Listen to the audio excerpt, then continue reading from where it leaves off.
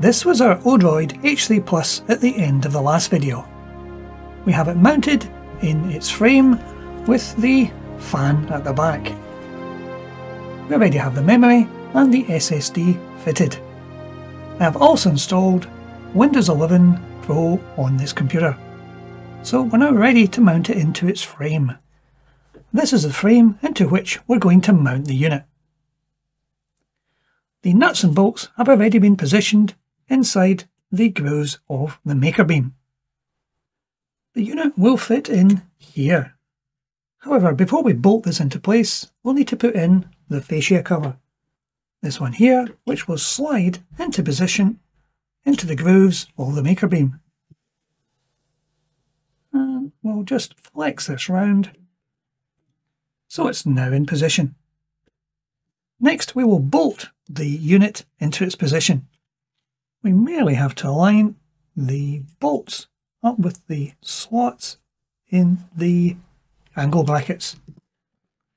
And then we can loosen these off and slide them into position.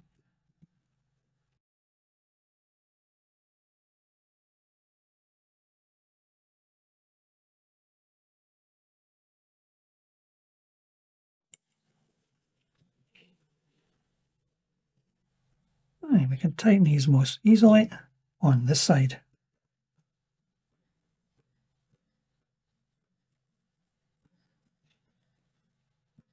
And that just leaves the ones at the top now to do.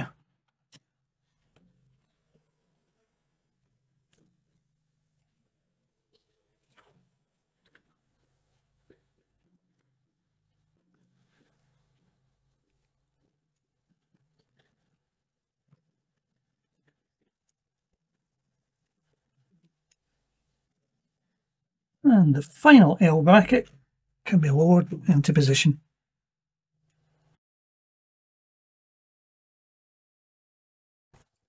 And now in place. So that is the unit secure in the frame. So now we will plug in the GPIO pins for the power switch. That's the green and blue connected. And we have to connect the red and the black. Like so. We can do some cable tidying of these later. Now the final part of the frame is to replace the horizontal beam that goes along the top.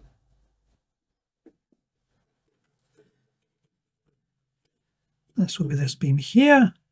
We'll need to have screws in to screw into this. So we'll want 3 additional bolts into this horizontal beam. Actually, we'll need 5 bolts on this one.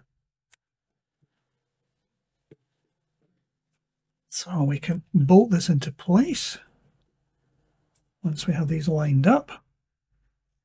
Right, we can put one of the small screws in at this end into the corner cube.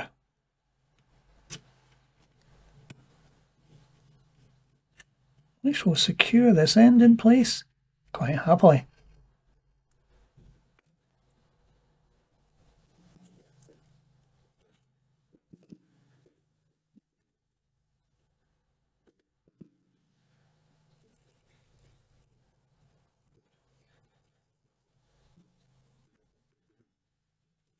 I've noticed for the second machine, our fan is not as close to the heatsink as it is in the first one, so we'll just move that one down slightly.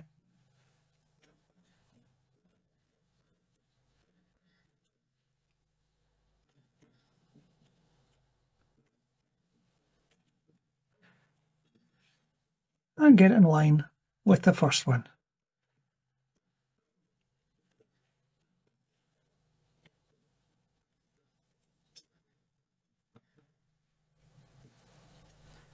Right, that should be us.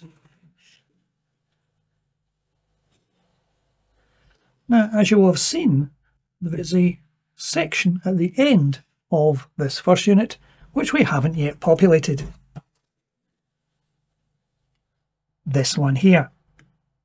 And what we're going to do with this is we're going to mount these in it. This is a cage for a 2.5-inch hard disk. And this will mount quite happily in here, like so. And we have room for at least 2.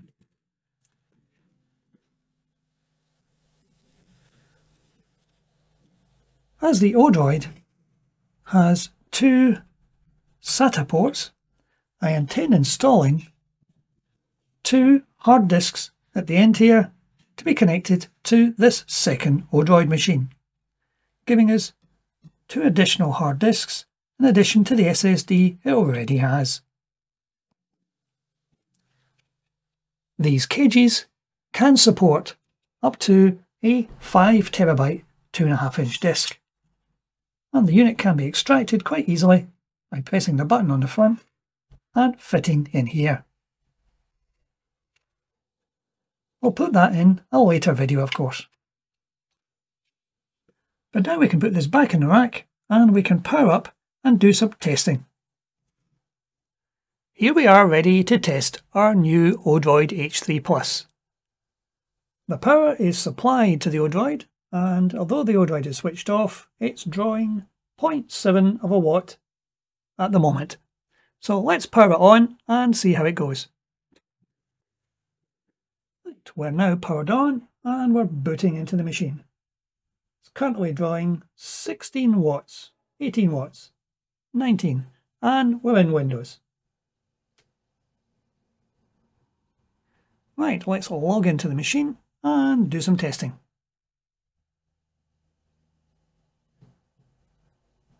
Right, we'll give the Odroid a moment or two to settle down, and we'll see what its performance on idle is. Let's close down everything, and we're currently sitting between 14 and 16 watts.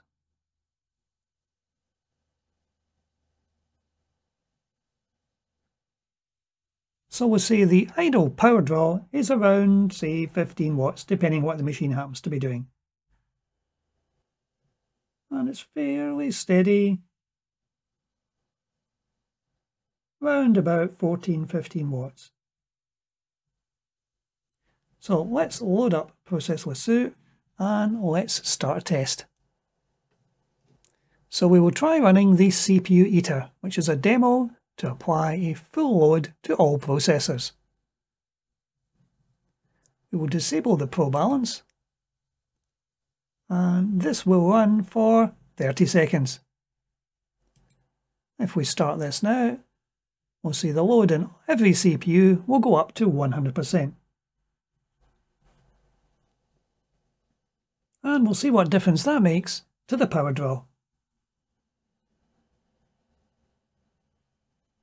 And it doesn't seem to be making a great deal of difference at all. We're only using about 16 watts. And that's it dropped back down now, as the 30 seconds has passed. So we're back down to between 10 and 12 watts. Now we're going to try running Geekbench version 6 on this machine, just to see what score it's going to return. Here we are, it's showing us as Odroid H3 and 32GB of memory of DDR4. So let's run the CPU benchmark.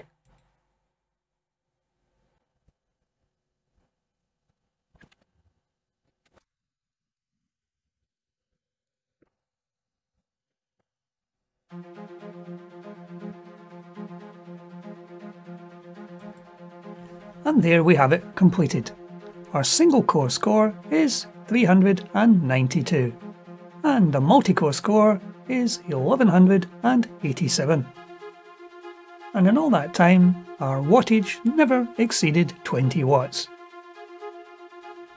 In the next video, I'll be adding a couple of hard disks to this Odroid.